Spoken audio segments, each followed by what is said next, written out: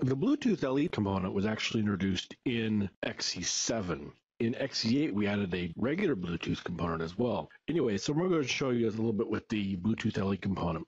What we've done is we've created an application to talk to the Wahoo Bluetooth scale. So it's a bathroom scale. It's Bluetooth LE, which is our Bluetooth Smart.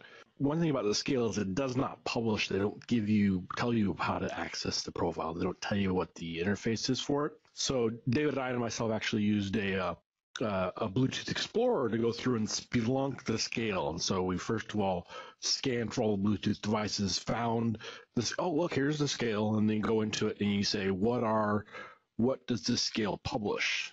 Oh, this is what the scale publishes. And so we found the scale and we saw, the services it provides. Well, we'll subscribe to that one. And sure enough, when you push down the scale, the numbers start changing. So we figured out what those numbers were, how to get to them.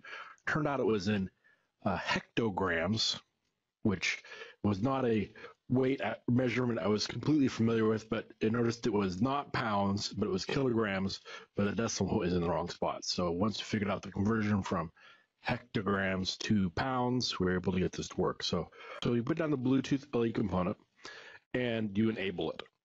Okay, and so this just enables it to talk to Bluetooth devices. We have one event handler, we have two event handlers here, but I'll show you how those work in a little bit. So the first thing we're going to do is we're going to connect to our device. So up here at the top, we actually have a couple GUID constants. And so we figured out what these were using the Explorer. So the device, this is the GUID for the device.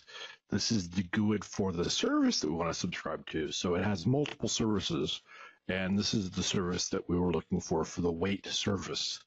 And then that service has multiple characteristics, and this is the characteristic of the weight that we're looking for. So now we come in here and we say we want to discover devices. And so this is the timeout, and this is the device we're looking for. This can be an array of devices. So maybe they call it the new Wahoo scale that has a different device ID. So you can put that here and have multiple devices you're looking for. So there's an event that fires on the Bluetooth component in discover devices. So when I call discover after 3.5 seconds, this occurs, the in discover devices.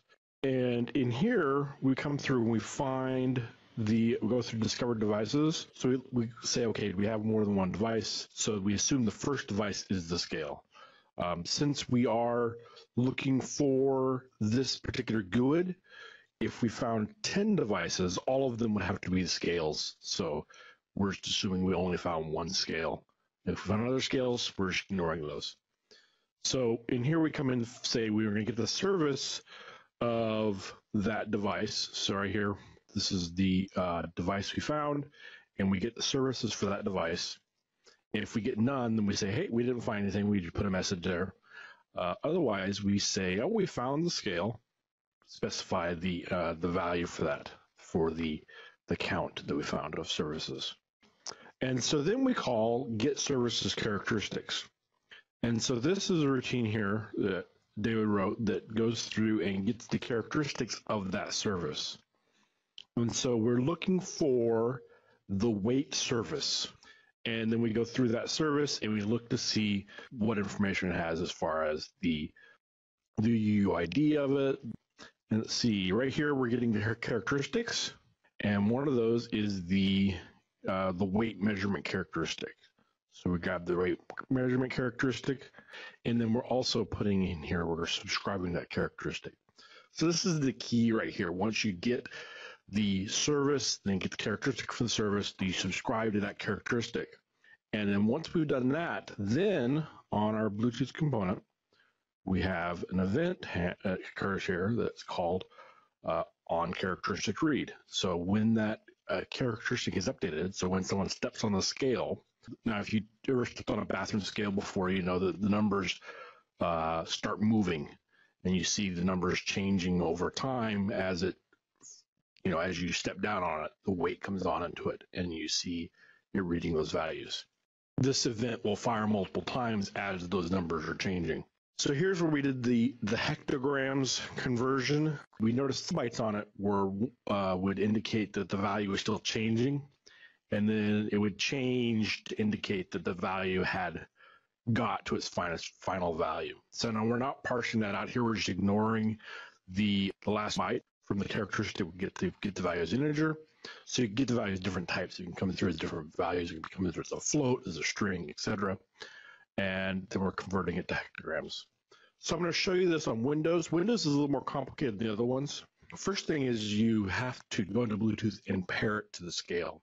So Bluetooth LE typically doesn't require pairing, but Windows does require pairing for Bluetooth LE. So I've paired it to the Wahoo scale. So it's just a matter of turning on Bluetooth. It enumerates all the devices, and then I just selected the scale and hit pair. Okay, so now when I run my application, and I'm going to hit connect. There we go, found the scale. Here's the service that I found, the characteristic, etc. Subscribe to weight measuring characteristic. Okay, so now if I step on the scale,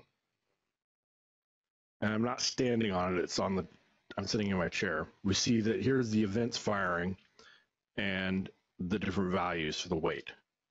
Okay, and we finally stopped firing because we've come to equilibrium as far as my weight. I'm putting on a scale 50 pounds. This is in pounds. We did the conversion from hectograms. Now I'm not standing on it. It's just my feet resting on it under the table here as I'm talking to you. So there we go. That's what is involved in reading the scale. As if I actually push down really hard on this, I get the value just go up, see?